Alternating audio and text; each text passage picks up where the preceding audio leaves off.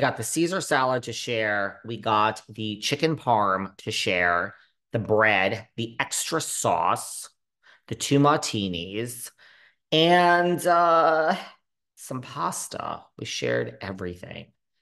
And they brought us fried ravioli, and we were like, this is wrong. And we just didn't order it. So, like, okay, you put it on the table, we're gonna eat it. My friend is like, you know, complimented the chef because he gave a huge tip at the bar, and he kind of gave a tip with the maitre d to get us the table right away. And just let's skip all of that stuff, guys. But he thought we were getting this just because he tipped so well. Well, it turns out we didn't get it because of that. They made a mistake, and we ate some of the fried raviolis, and then they took them off our table. We're like, can't you just leave it on the table? Like, what are you going to do with these raviolis after they were already on our table? I don't have ADD, despite the fact that I go off on these tangents. But go to Dan Tana's. It's just a classic Hollywood Sunset Boulevard scene. You know what I'm saying? But anyway, really, Sutton. So I'm suffering from exhaustion too, Sutton Stracke. I'm suffering from it. I'm suffering from a little dehydration too, not bronchitis. So kind of convenient. I think it's funny that Kathy said I was going to go after her next. This is the thing about this reunion. Let's go back to the beginning. Nothing burger. Does anyone else out there listening to this and pop off in the comments below? Does anyone else out there listening to this, would you have loved to have seen Kathy Hilton versus Sutton Stracke? That is what we are paying the money for. That's the finale. That's what I want to see. Sutton, I like you, girl. You have a big mouth against Kyle. You have a big mouth against Dorit. I think the answer would have been Sutton about who's the most afraid of Kathy. I think Sutton Stracke loves her status here. I mean, 300,000 a month in alimony. Sutton could hold her own. I love this show. It's a good show. I really do like it. I can't help it. I love watching really rich people on TV. Love it. I love it. I love it. I love it. I ain't making no 300,000 a month on this podcast. I hate to break it to everyone. Oh, I wish I was. I'd be here forever. That would have been great. So Kathy saying that, I'm like, you're like putting a stake through my heart here. You know what I mean? Because that's what I want to see. So convenient. It did happen. There were medics, but good time in Sutton Girl, and we never got the answer from Erica about who's the most afraid. I mean, eh, Kyle's not. Crystal's the real deal. You might think she's boring, whatever. Crystal has a real life in Beverly Hills in the real circles. Anna Marie has been there for a minute. She doesn't give a fuck. Garcelle is a working actress. I don't think she really gets into like caring about what party there is. She's working. I mean, Erica doesn't give a fuck. Kathy even said, you don't give a fuck. So I think the answer would have been by default A, Sutton Stracke, B, Dorit, Miss Kemsley. Miss Kemsley loves it. You know,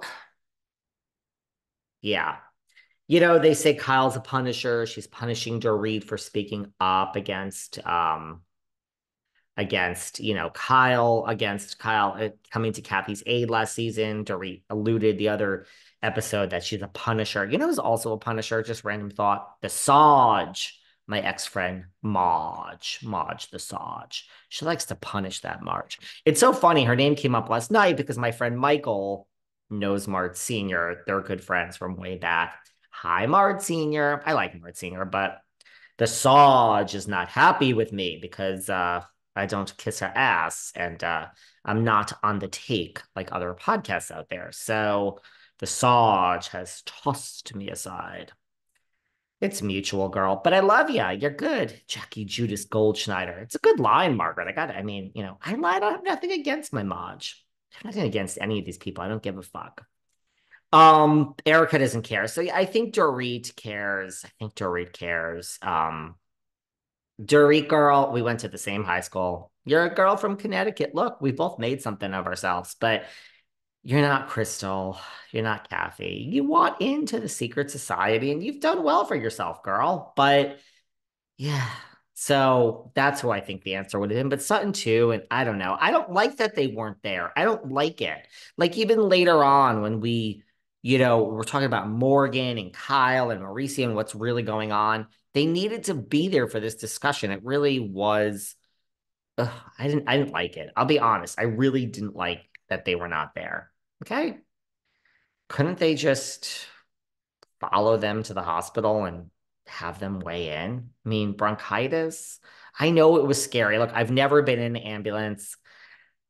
I'm all alone in the world, although I seem to have a lot of friends. I don't know why. But yeah, I mean, it's one of my fears of just like falling or just waking up and having something major happen and I'm all alone and I would have to call 911. They would have to go past my doorman. This is how sick my mind is. And that would be embarrassing. But I mean, would I really care? Because I'd be in an ambulance. And so I get it. It's a tough life. So I get it. I get it. Dorit, again, she's just sitting there while we're talking about all this. I don't know. I don't think it looks great for her, but I could see everyone coming back. I do think Kathy makes things happen. I do think she's Beverly Hills. We get into Rinna. We get into Rinna and the flowers. And, you know, like a lady, Kathy doesn't really want to talk about it. You know, I mean, say what you want, but I just want to like rip through all of this. I mean, look, Rinna talks a good game, but to me, it's just like the dust is settled. You're in Hollywood. You're not losing jobs. You're front row at everything in Paris. Your daughters, first of all, Rinna's daughters could get her into things at this point. You did well. You passed it on to the second generation. And I just view these flowers. She sent Kathy whatever that card said. I mean, it sounds like you're groveling and you just want to make sure as Erica, I think this proves Erica's point. Doesn't this prove Erica's point? Kathy is just, you want her on your good side. So Rinna is no dummy. Before it goes too far, I think Rinna sent those flowers and is like, let's just don't have me on your enemy list. Find someone else. Now it comes up the agency, the book that Mauricio wrote a book. We all know Mauricio wrote a book because he went on a book tour. That Mauricio. Oh. And then we get into the agency. I mean, this is why I love Kathy because she is honest. She'll just talk about whatever. Kyle knows the game, and Kyle is like, I don't want to go there. Okay. Like, why are we reliving this? Mauricio said in the book if he was paid what he deserved, he never would have left. Kathy said he gave notice